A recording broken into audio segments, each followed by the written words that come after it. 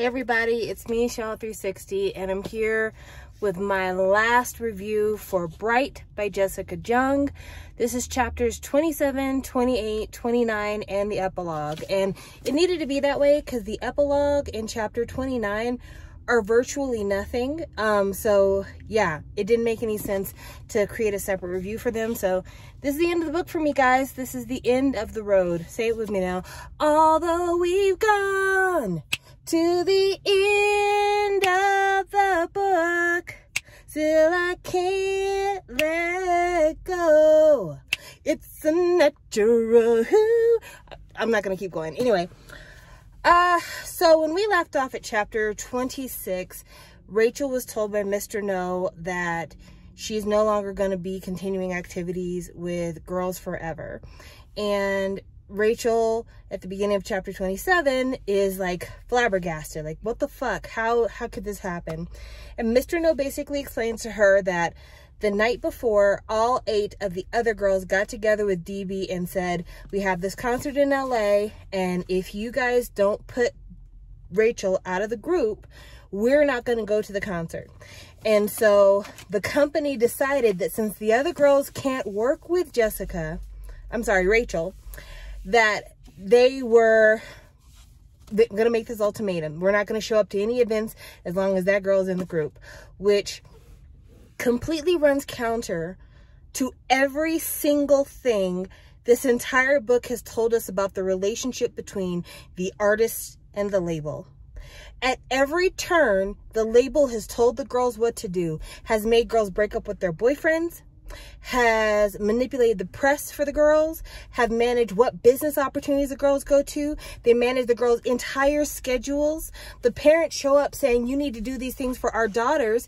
Yet and still, DB still tells the girls whether or not they even make it from trainee to idol. Yet, you mean to tell me that the 8 girls decided to put Rachel out the group? So the company was just like, yeah, that'll work. So they tell her, you have 4 more years left to your contract, and we'll keep you on as a member of the DB family, but you just can't promote with the girls anymore. And then Rachel asked the question, well, what did they say? Like, how could this be the thing? Because she's like, why are you firing me? And they're like, well, the girls said they didn't know about your fashion line, which of course, DB knows that the girls know about the fashion line. It's in the book. There's so many times when DB reps confirm that she's got the fashion line. The girls know about it. The parents showed up and had the meeting with DB about the fact that Rachel had the fashion line and they wanted those same opportunities for their girls.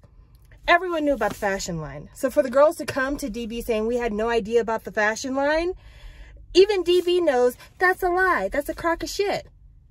So anyway, they tell her basically, you need to put out a press statement saying that you're sick to explain why you're not at the LA concert, and then we'll handle the rest from there.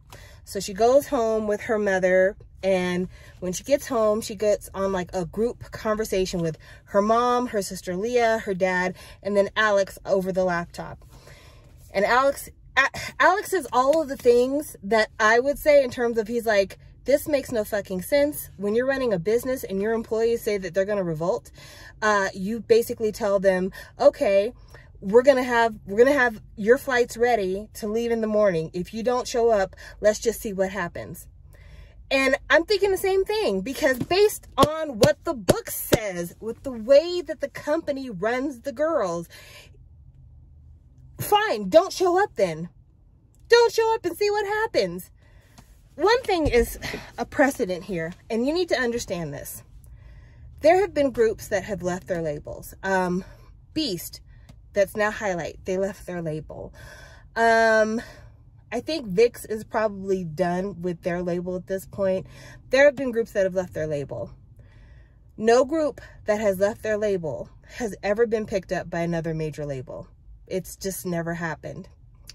In this whole time that we've had K-pop, you've never seen a whole group, leave a YG and go to JYP, or see a whole group leave a JYP and then go to SM. Even GOT7, who recently left JYP in the last year and a half, I guess, they didn't go to another major label. They had their own kind of boutique label setup going on. And GOT7 and Highlight are comparatively small groups to an SNSD. So it would have been a big challenge for a group like SNSD to move on. It just would have. Even though they all could have their own careers and everything else, it would have been a really big challenge for a group that big to find another home that would be as accommodating as SNSD has had on SM. And for the groups that have left their labels, some of them have done better than others, but it's always been a struggle. No one's done as well in their boutique label as they did under their mainstream label. So it kind of is an empty threat for the 8 other members to say, we refuse to work with Jessica. So after my last review, and before I started to do this review, I needed to look up something, because in the book, Rachel states very clearly that September the 30th was the day that she decided to put out her letter letting her fans know that she is no longer a part of the group. Because during this group meeting, she asked everybody, what should I do? Should I actually say I'm sick, or should I say something else? And her mom's like, follow your heart, listen to your dreams, do what you want to do. Her dad's like, we don't run from a fight. Alex is like, fuck them bitches. And Leah's like, whatever you do, sis, you're the best person in the world. So that's when she decides to write this letter. So I looked it up because, of course, this is a very followed story in K-pop. So the facts are all out there. And September 30th is the day that Jessica posted her letter to Weibo explaining the reason why she wasn't going to the fan meet that Girls' Generation had set up in China. If you recall, Girls' Generation had a fan meet that they were supposed to do in China. It was going to be their first fan meet in China. Fans have been waiting for it, super excited. And Jessica didn't show up. But Jessica had put out the letter on Weibo the night before, and people thought that her Weibo had been hacked because they were like, why would Jessica write a letter saying she left Girls' Generation? And in the letter, Jessica says, it is because of my company Blanc. And she puts out a whole timeline like, I have been working on this since this date. I told the company about it. And in the letter, which I misremembered it. I thought that Jessica did not implicate the other girls as the reason why she had to leave SNSD. No, ma'am. No, ma'am. Not only did she implicate them, she said it flat out. They told me it's either Girls' Generation or it's my company, Blanc and Eclair. And we had a meeting about it a month before, and then my line came out a month ago, and then on the 16th of September, they said A, B, C, and D, and then last night the company told me I was fired, and today I'm telling you why I was fired. That's what happened in real life. So, if you recall, the next day, or that day that they were supposed to be at the airport, all the girls were like this at the airport. All of them had big glasses on. All of them had their heads down. No fancy airport wear because they knew like things were looking bad. And it was after this that we had the iconic singing of, well, it wasn't after, like directly after this. This was like the tour. I want to say this was the tour after the fan sign that we have the iconic singing of Into the New World with all the girls gathered together, holding hands, singing it as a ballad, all of that. Masterful play. I hadn't been on Jessica's side up until now, but I have to say that the Jessica who wrote the letter on Weibo is the Rachel that I wish was in this book, because that bitch had a backbone.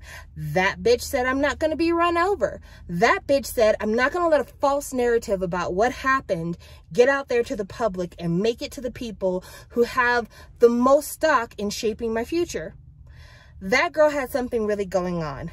This Rachel, not in a million years would I believe that this Rachel would have done the same things that Jessica did. And it sucks because in the book, she says after she left the group, she never heard from any of the members of her group ever again. Never talked to them. And remember I had said that I was wanting to know about like is she still in contact with any of the members of Girls' Generation? And over the years, I have seen people say, oh, this restaurant Jessica took a picture in, and then 3 weeks later, another member of Girls' Generation on their Instagram takes a picture of 2 members in this same restaurant. And all these people trying to put these context clues together to try to insinuate that Jessica is still on speaking terms or friendly terms with other members of the group. Yeah, based on this book, I'm going to say that's a no, that she doesn't talk to any of those girls anymore, that thing has completely fallen apart. And here's what I have to say about this, and this is going to be an unpopular opinion, and, you know, I've already said a lot of unpopular things. I've literally lost like 20 subscribers in the last week because of my BTS World is Over video. So trust me when I say I'm not a stranger to unpopular opinions. So in the book, Rachel is portrayed as being our heroine. She's supposed to be the person that we feel the most sympathy to. She is the protagonist. And it's just jealous people who are constantly trying to ruin her life. And the fact that all 8 girls, even girls that she thought she was friends with, ganged up on her to put her out of their group is just one more example of the jealousy that Rachel has to deal with on a daily basis. But, unpopular opinion perhaps, I think that maybe Jessica is an unlikable person. Maybe Jessica doesn't have a great level of self-awareness. I did say in a previous video, I thought that maybe Jessica was narcissistic if Rachel's based on her. And maybe the other 8 girls were right. Maybe the other 8 girls were right. Maybe Jessica really was the problem in the group. I'm not saying that she lied in her Weibo letter about why she got put out the group. It very well could have been that all of this drama happened because she wanted to have a fashion line, starting out with sunglasses. That could very well be the case. However, I don't see that her glasses line would be the reason why all 8 girls would say she's not prioritizing the group over us. Because as we've discussed before, other girls in the group have had other gigs. They've done things. They've done OSTs. They've done TV shows. They've done musicals. They've done recordings. They've done all of these things outside of the group. I really think that the main problem was kind of a mixture of the group, or the fashion activities, but also what SM put out in their statement. And very rarely do I want to take SM's side, because SM can eat ass all day.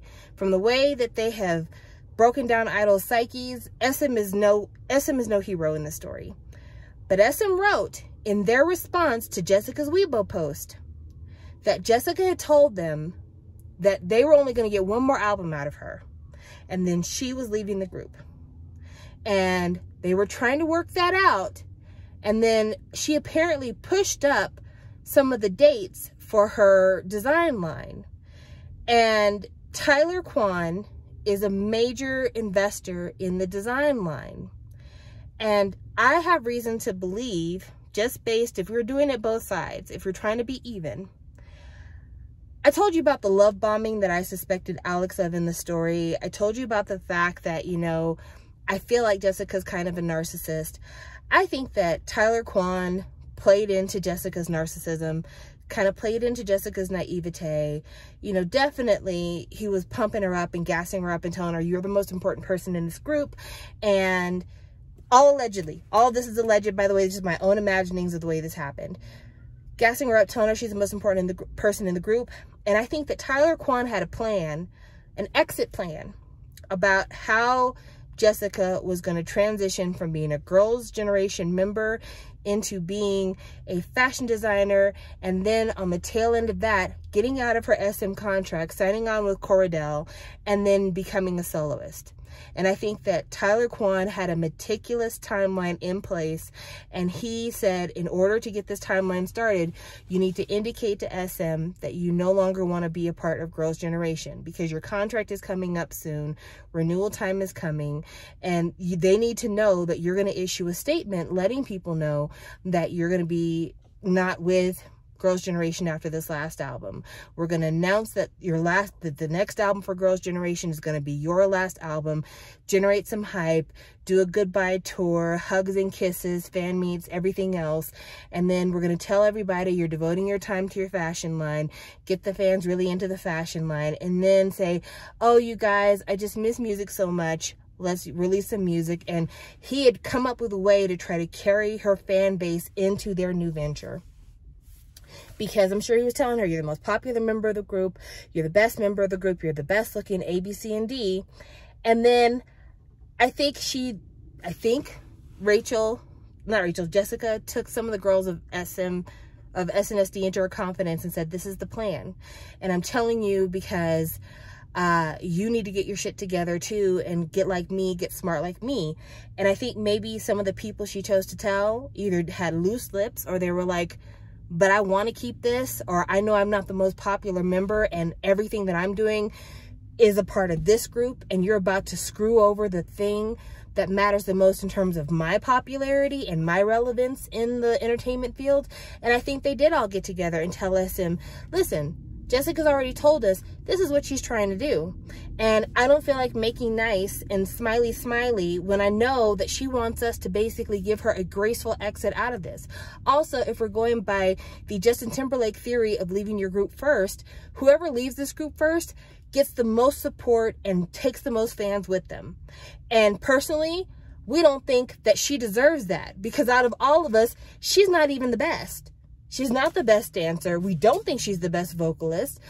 Yeah, this is how we feel. So I think it's a mixture of both. I think it is Jessica informed SM what her exit plan was and basically told him, I'm fixing to do this.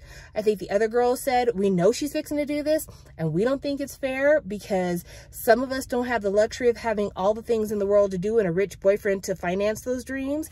And so this is how things happened. I think that Tyler Kwan convinced Jessica Jung to write a check that her ass could not cash. So back to the story. After she puts the letter online, of course, it's a media shitstorm. Everybody is concerned about what the fuck is going on. And then Akari shows up to her house. And Akari shows up to her house to lend a sympathetic ear to Rachel. Apparently, Leah, Rachel's little sister, DM'd Akari. Something that Rachel could have done when she was like, I don't have Akari's number anymore. She could have DM'd Akari to talk to her, but she never thought of that. Leah did.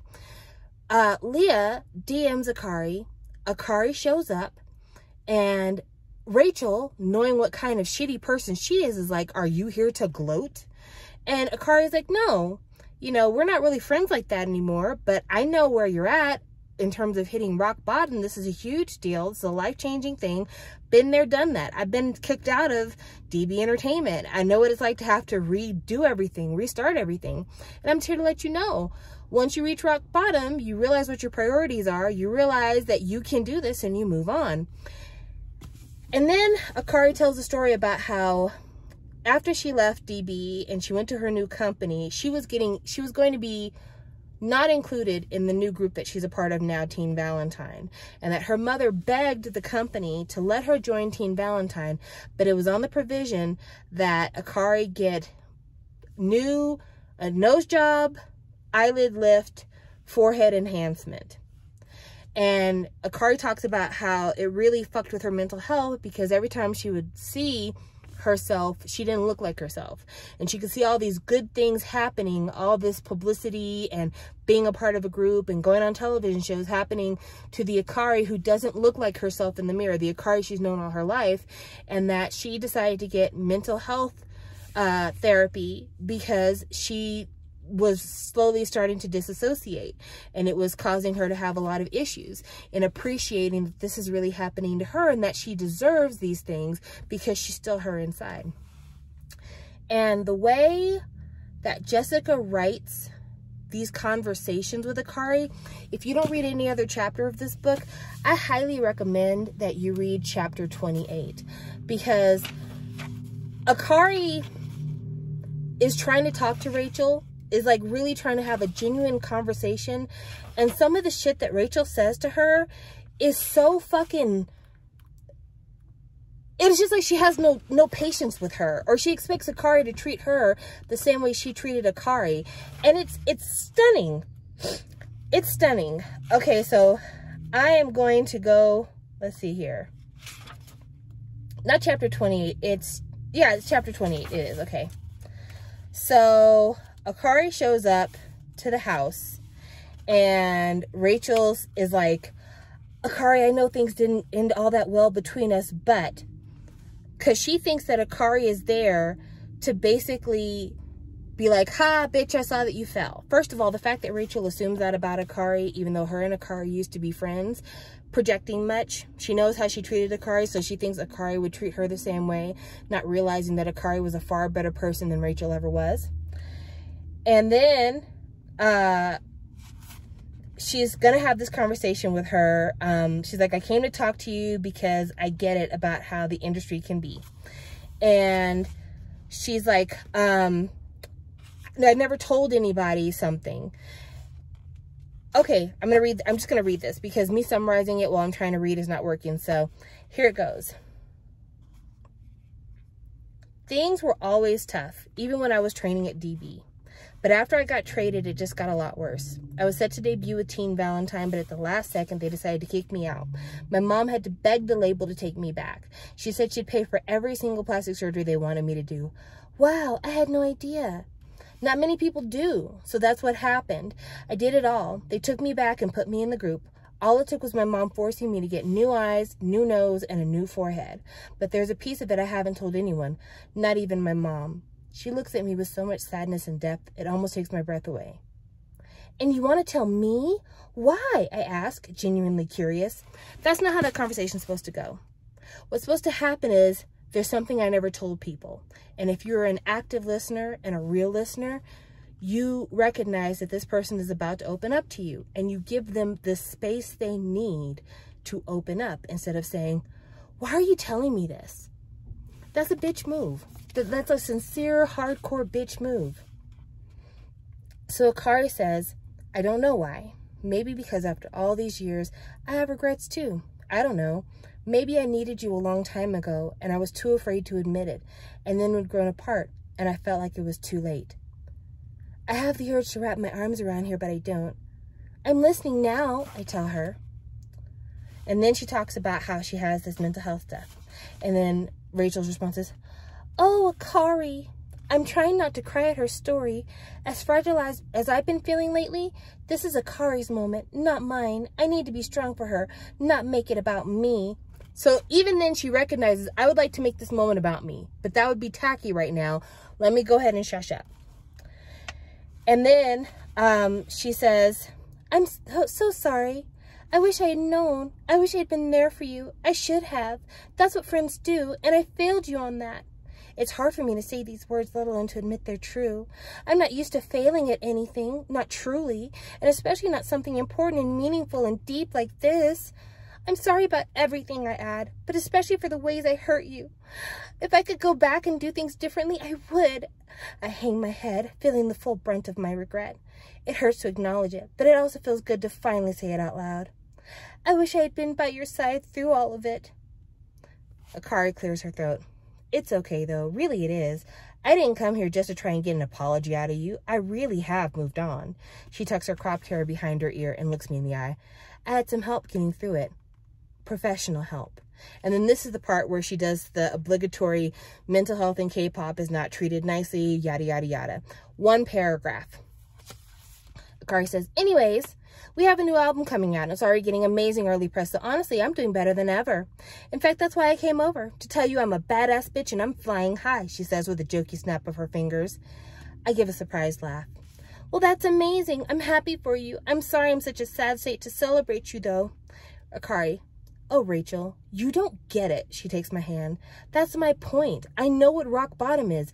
Been there, seen that, hated it with a vengeance. I was angry at the industry. I felt betrayed. I felt unsure of what came next or what any of it meant to me. I worried I'd never be able to trust anyone again because it felt like no one really loved me for me. But I'm living proof that after rock bottom, life gets better again. Not just better, though, like way better. I don't know, Akari. Maybe that's just because you're a super badass bitch. I'm not sure it works out like that for everyone. Well, yes, I do possess exceptional level badassery, she says with mock bravado. But I guarantee that life will get better, even for a mere mortal like you. Because here's the deal. When you face the worst thing, when you face what you fear most, when you're suddenly free of it, you realize if you survive that, nothing can break you. Does that make sense? I'm in a place now where I love new me, and I feel a kind of freedom I didn't used to have when we were younger. I was always in your shadow when we were trainees, and I would never let that happen now, LOL. Thank you, I whisper. Thank you for telling me. Just then my phone rings. It's Carly Matheson, I say. Oh my God, what does she want? I have no idea, I answer truthfully. Well, go ahead and take it, Akari says. I have to run now anyways, but I'm glad I got to see you. She gives me a quick hug, not a long, cozy, meaningful friend hug, just a sweet passing gesture, a hug that feels a lot like moving on. I said justice for Akari in my previous discussions of the book Shine. I've said it even a couple of times in Bright. Akari literally shows up just to be like the magical friend for Rachel and nothing else. They could have filled that with Rachel's twin best friends. They could have filled that with Leah. They could have filled that with anybody else. There's another singer here that got taken out of her group for dating. Carly Matheson could have been the one, because she gets a whole dialogue in here too. But the fact that that's how they decide to wrap the bow up on Akari, you just don't get it, do you, Jessica? You really and truly just don't get it.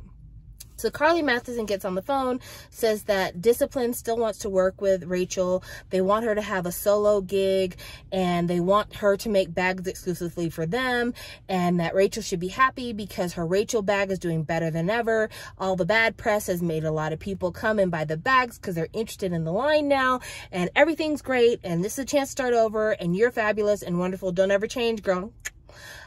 So then right after that, Rachel's like, you know what? You're right. New Rachel, new look, new me, new day, new me.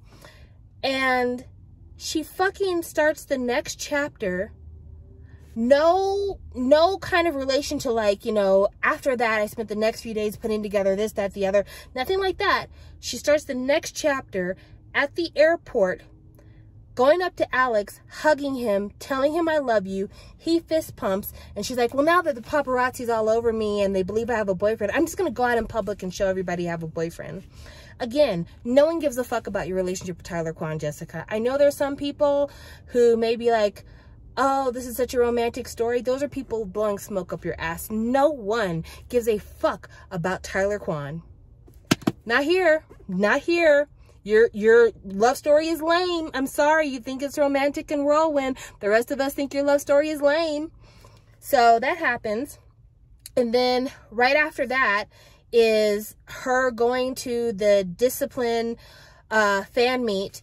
And when she gets out there, there's thousands upon thousands of people waiting for her, all wearing like Rachel headbands and saying, we love you, Rachel. You're the best, Rachel. You're everything, Rachel.